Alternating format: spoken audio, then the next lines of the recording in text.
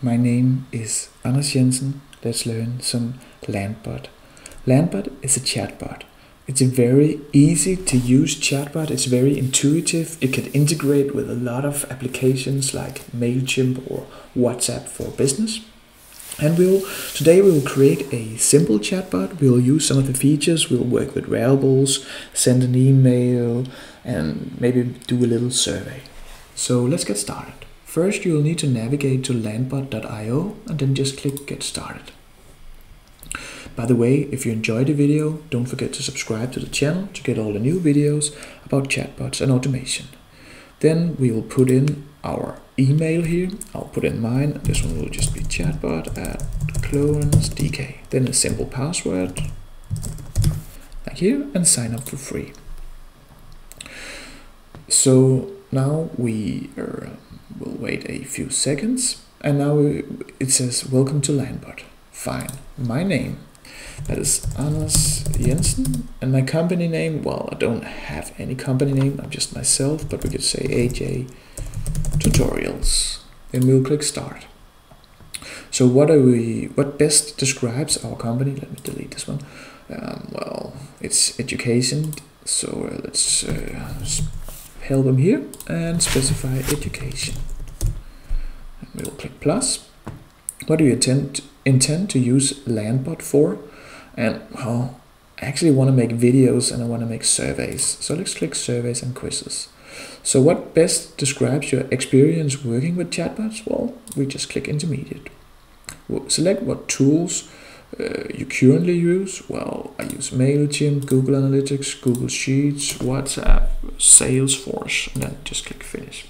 So now we will be redirected to our bot. By the way, if you enjoyed the video, please give it a thumbs up. That will really help me a lot.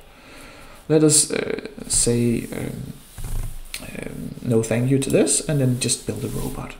So let us skip this. So what we'll see here is our canvas. What we'll do here is that we'll have a welcome message. That's the welcome message the user sees.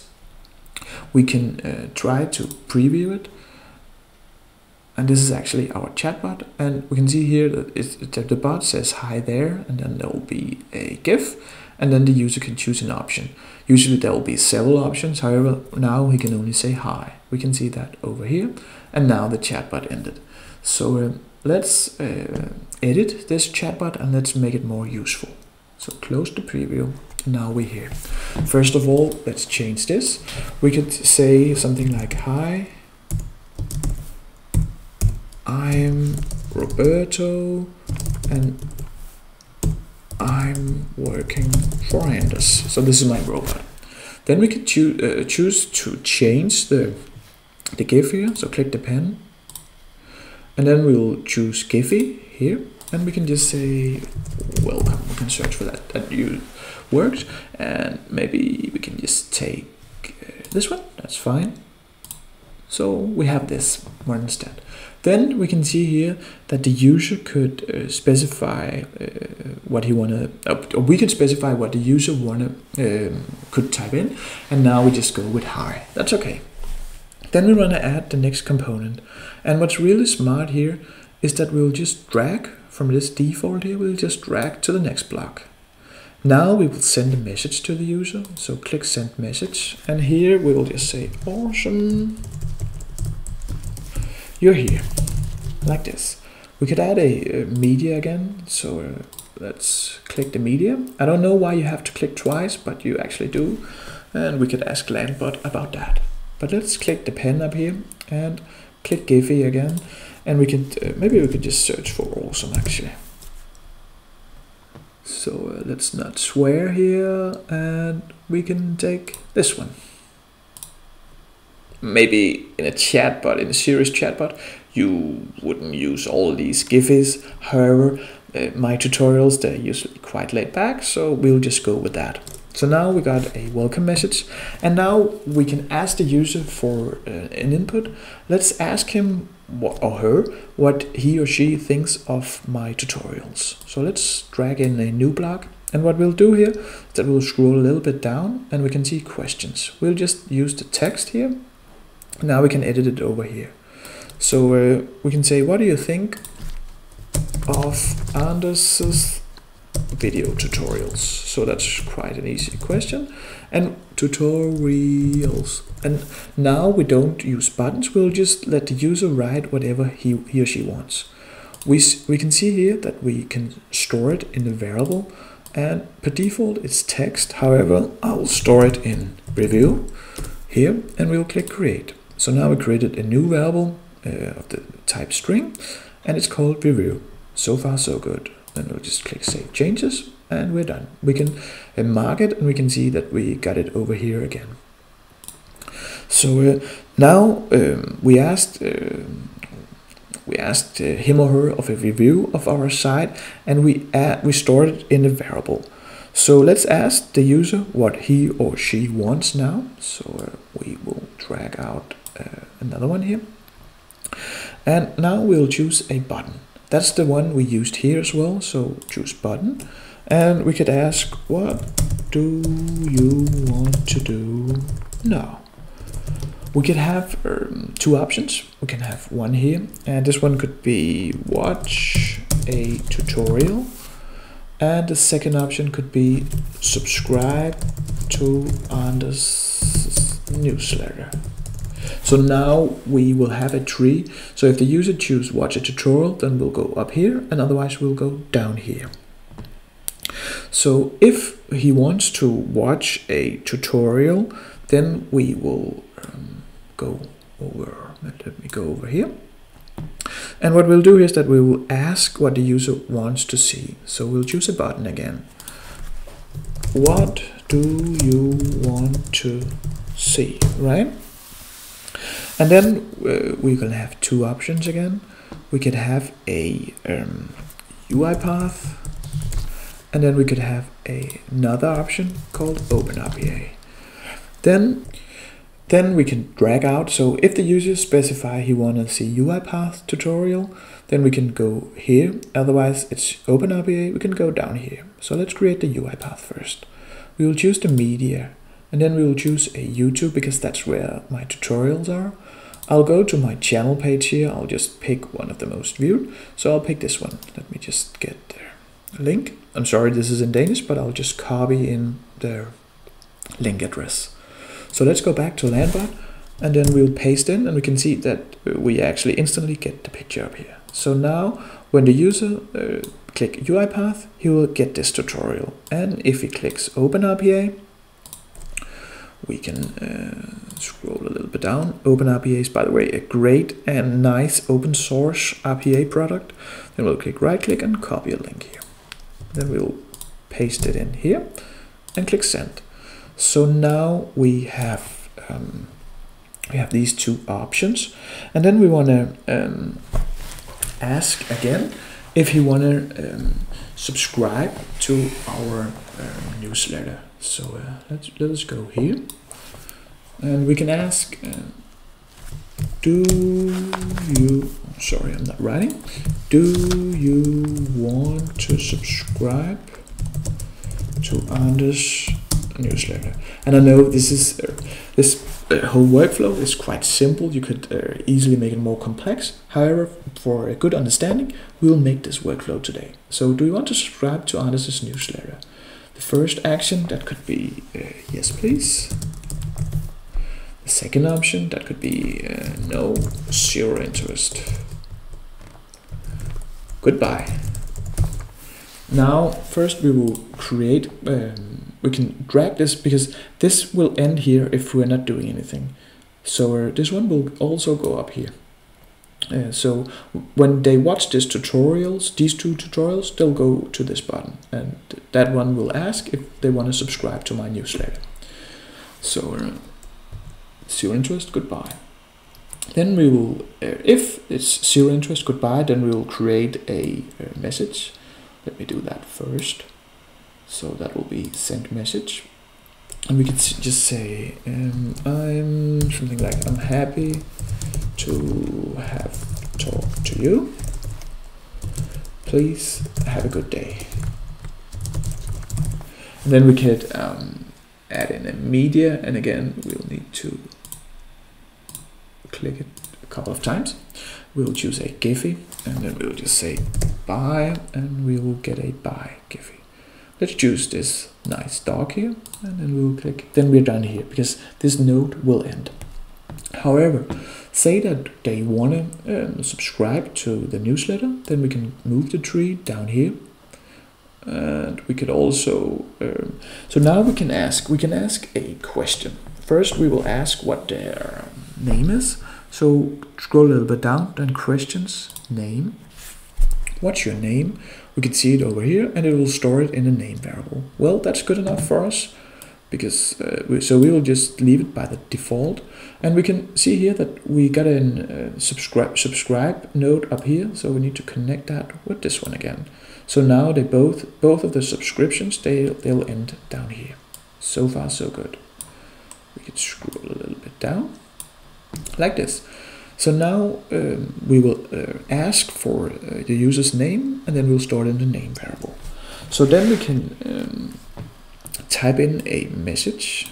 So let's do that, and we can say something like hello, and then we could tell the name of the user, and so that's it, and we'll just say hello or whatever the user's name is, like this. Now we can ask about the email. So let's drag in another question. Email here, and we can again see what's your email, and it will be stored in the email variable. Again, we could create a new variable like we did up here with the review, or up here in the question with the text. However, let's just leave it as it is. So now we got both the name and the email. We could ask if it's really correct that the user's name and info, that he typed the correct information in. So let's have a button, and then we could just say something like, do you want to edit the info? And then we could specify here name, and we can even make it bold, and then we could make it unbold. And then what we'll do is that we'll just put in the name variable, like this. Let's do this. And then we could have the email. We can make that bold too. And then we will have the email variable. Oh, sorry. I messed up in the bold thing here.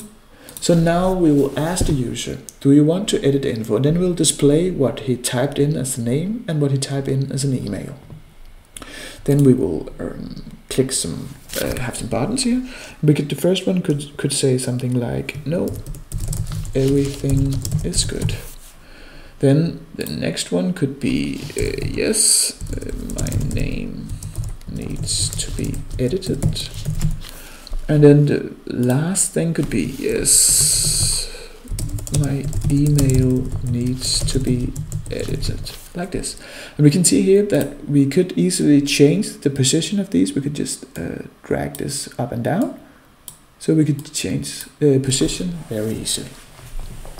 So let's say that everything is fine. Then we can just have an outro message. So if everything is fine, then we will just move down here, and we will just send a message. And then what we'll do here is that we'll say excellent. Let me just close this one down here. Excellent.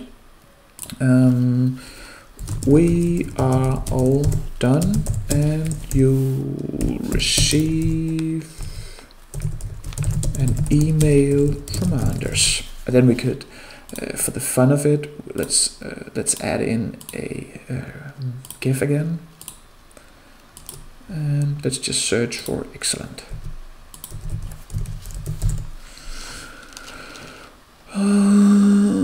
Well, we'll have this one, like this. Now what we'll need to do here is that we'll need to, if the user wants to edit his or her name, then we could add in another question. That'll be here. So what's your name? And then we will store it in the name. So this one will override what we had up here. And then afterwards we'll just go to this completion message, like this. And again, the same thing with the email. And again, you can see here that my canvas is important to keep your canvas clean. So maybe you want to build from left to right instead of this left to right to down. So then we'll ask about email, and then we'll go over here to this completion message. So now we are essentially all done. We got a working chatbot. However, let's try to send an email with both a review and a name and an email, if that exists.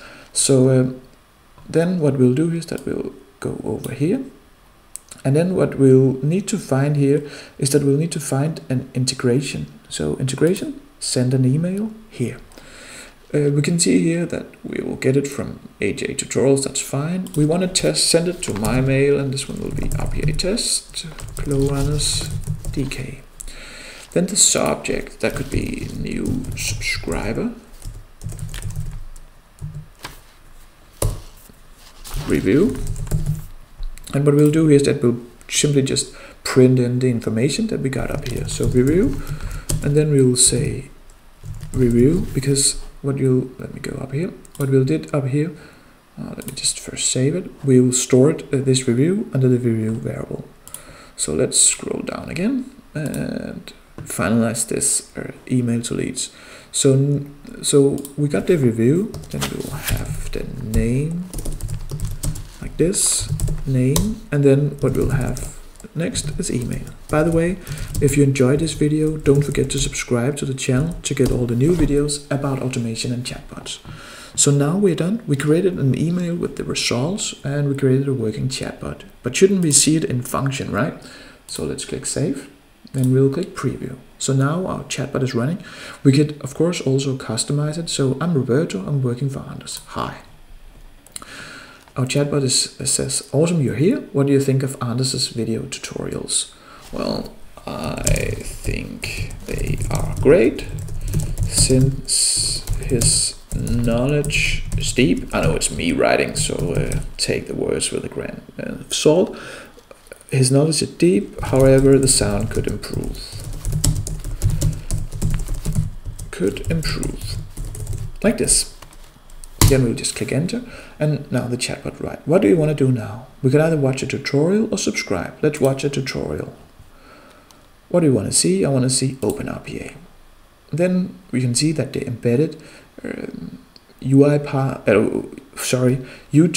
OpenRPA video is here, and we can even have some sound if we wanted. IoT platforms, including yours. This one was a really great interview I did with the founder of OpenRPA, so go watch that if you want. Then the chatbot asks us, do we want to subscribe to Anders' newsletter? Yes, please. What's your name? It's Anders Jensen. And by the way, we could also have done this to a mobile phone. We can see it up here, view as. Then we'll type in our email, and this one, let us just choose my mail, because then it's a little bit different. My mail at domain.com here, just a random generic email. Then the chatbot, do we want to edit the following info? No, everything is good. Then the chatbot says, excellent, we're all done, and you'll see it, receive an email from Anders and this GIF. So that is really great. We could close the preview, and of course we could have chosen another path of our tree. We could have ended up over here, but this was a quick setup of their Landbot chatbot. And let me know if you got any questions. Let me know if you want to have some deeper explanations. Let me know if you want to have me build a more advanced chatbot. So yeah, that's it for now. Have a good day. Bye bye.